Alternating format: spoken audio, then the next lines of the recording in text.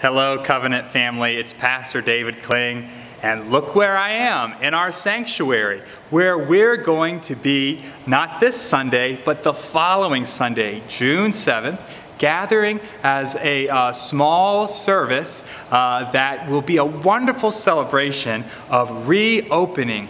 I want to make really clear that everyone is invited to this service. You don't need permission, you don't need a reservation.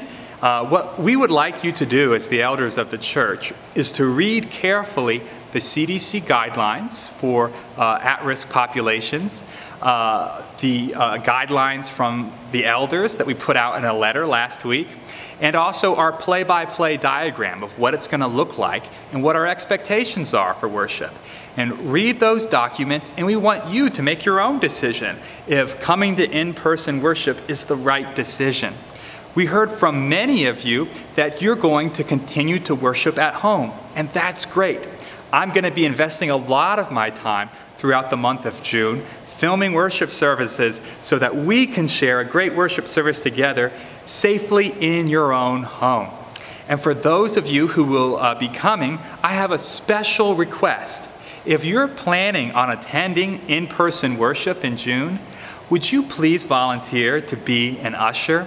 I think we're probably going to need about 30 ushers to do this safely and to also give people breaks so it's not the same people doing it every week. It's going to be a team effort to worship safely together, and I'd love for you to be a part of that team. If you'd like to volunteer as an usher, you can get in contact with me, with Rita Eisnagel, one of our elders, or one of our trustees, Joan Moorhead. All the contact information is in the cords, or you can just email info@covhsv.org.